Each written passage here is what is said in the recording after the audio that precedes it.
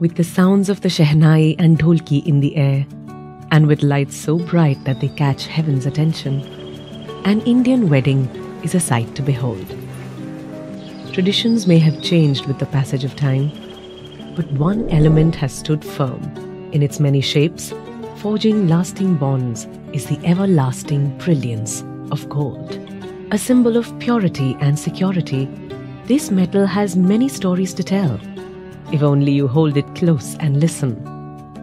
It goes right back to the Vedic age, when a Swayamvar would be held for a woman who would choose a worthy husband from among her suitors. She would garland the man she wanted to marry, adorned with magnificent and regal jewelry. Everyone in the room would be adorned in gold, even the visitors, because gold was considered auspicious and meant to protect the bride from evil. Gold followed the bride into her married life as well. Of all the jewels she would wear, Nath became the most popular in this century. The wives of kings wore a large gold nath studded with pearls and kundan as symbols of their wealth and status. As more kings and warriors wielded power in this land, gold found its place in designs that would survive for centuries.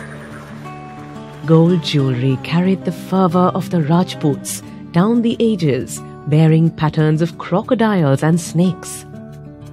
The bride would wear an aad gifted by her family. The groom would wear the bajuband, which eventually became popular among women. The Mangal Sutra traveled through the ages too. It is a black and gold necklace worn by married women that tells the world of their marital status. As time passed, dynasties rose and fell, but gold shimmered in the attire, ornaments, and coins at every wedding.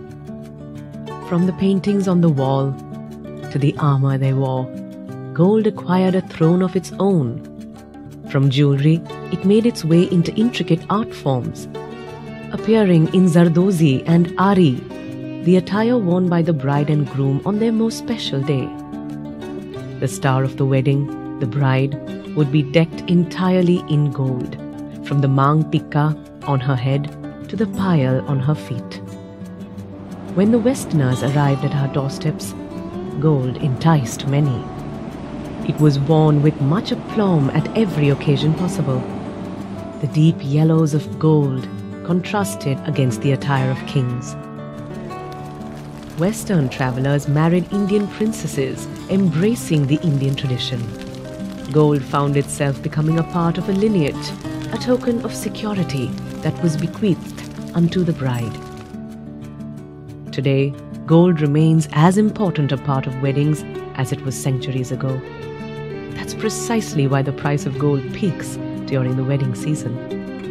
In any corner of India, at any time in history, gold has played a part in every Indian wedding, connecting generations and families in an eternal bond, the purest of them all.